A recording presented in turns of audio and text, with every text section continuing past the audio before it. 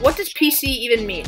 PC stands for personal computer. A personal computer is basically a computer, and it's just not a laptop. There are two main types of PCs.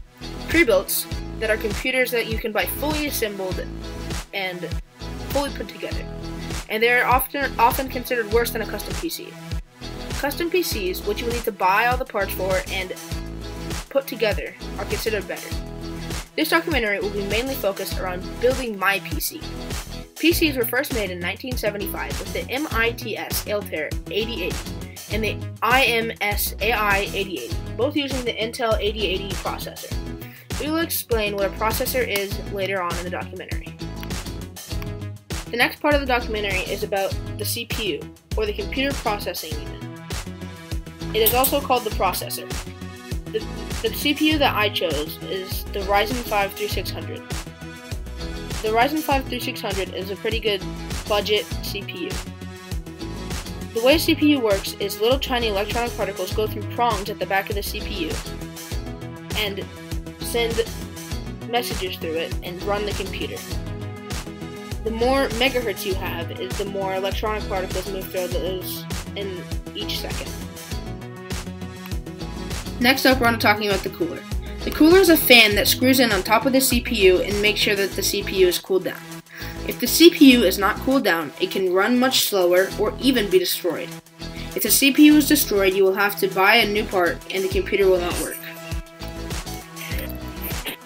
The CPU cooler that I got came in the box with the CPU. I could alternatively get a better cooler for extra money, but in my case I'm building a budget PC, so I just went with the cooler that was in my box. Okay, so now let's backtrack a bit here. The first thing that you need to do is get out your motherboard. Your motherboard has all the components on it that you need to put on your computer. You put everything into your motherboard. The motherboard has a series of wires going through it that carry messages around. The part we're zooming into now is where the CPU goes.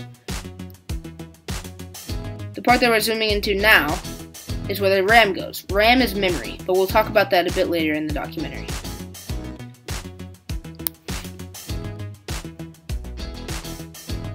This part is where the GPU goes. We're going to talk about that as well later in the documentary. It's very important to not touch any of the parts in the motherboard when you're building the computer, because if one of those little wires running through it breaks, then the whole motherboard will break, and you will have to buy a new part, and nothing will work. The motherboard is basically the heart of the computer. If you don't have a motherboard, you cannot have anything else on the computer. So the motherboard helps deliver power to all the different parts, but most importantly, it helps them communicate, because without the motherboard helping them communicate, they wouldn't be able to work together. Now we're on to storage for your computer. The image that I'm showing you now is of an HDD. An HDD has downsides and upsides. The upside is that it has more storage usually, but runs less fast and boots games up more slow. The option that I went with was an SSD. It normally has less storage, but is much faster, and it helps you run your computer faster.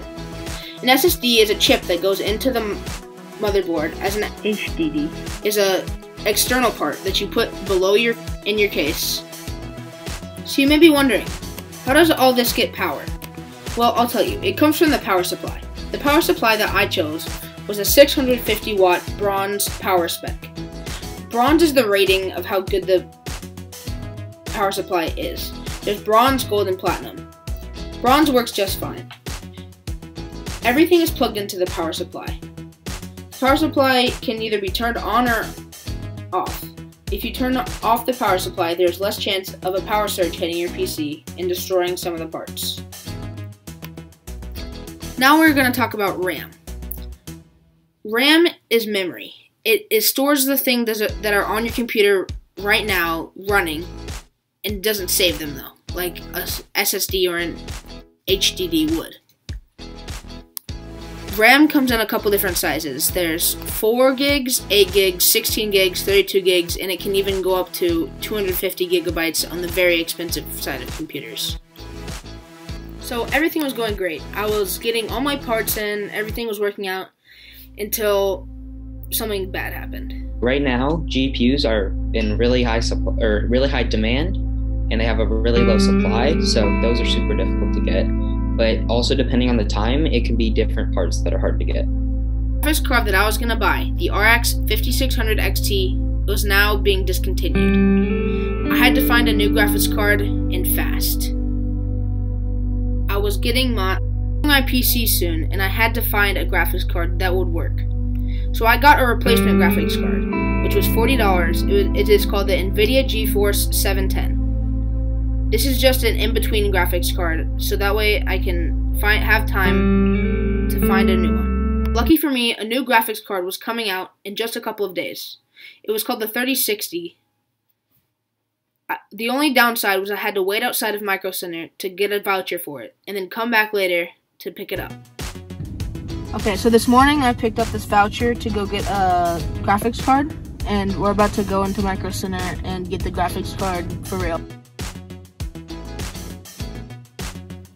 After all that to get the graphics card, it was as easy as unplugging my old graphics card and plugging in my new one to have my PC up and running smoothly.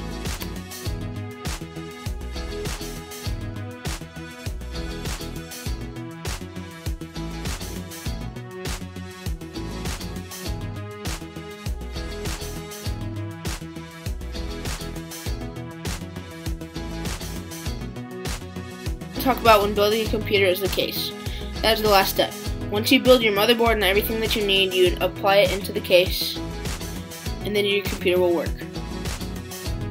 A case needs to have good airflow, so that way the components stay cooled and do not break.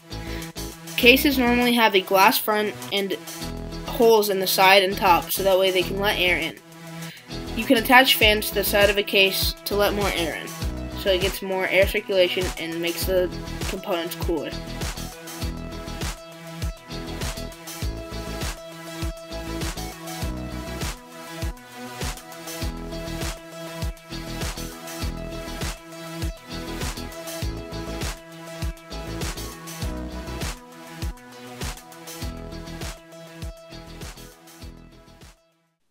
My name is Carter Tolman.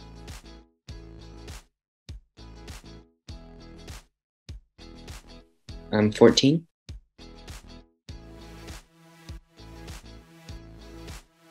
I go to Monticello Trails Middle School.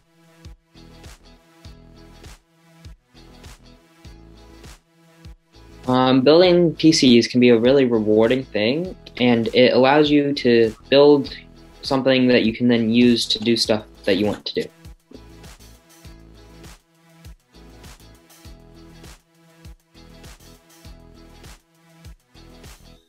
So you're going to need a CPU, a GPU, a motherboard, a power supply, a case, RAM, storage. I think that's everything. And to get the parts, you can buy them from different online retailers, or you can buy them from local stores such as Best Buy or Micro Center.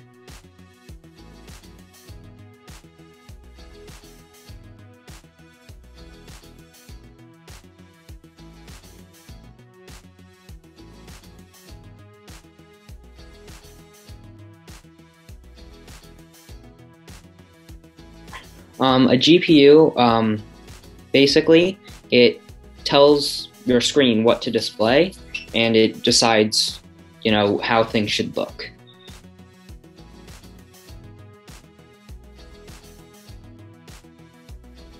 So overclocking, something, it might have a base speed of, for example, 3.6 megahertz, and so you could overclock it to, for example, 4.1 megahertz, and so then it's a lot faster, but it also uses quite a bit more energy and can output more heat, so you're going to need a better cooling solution.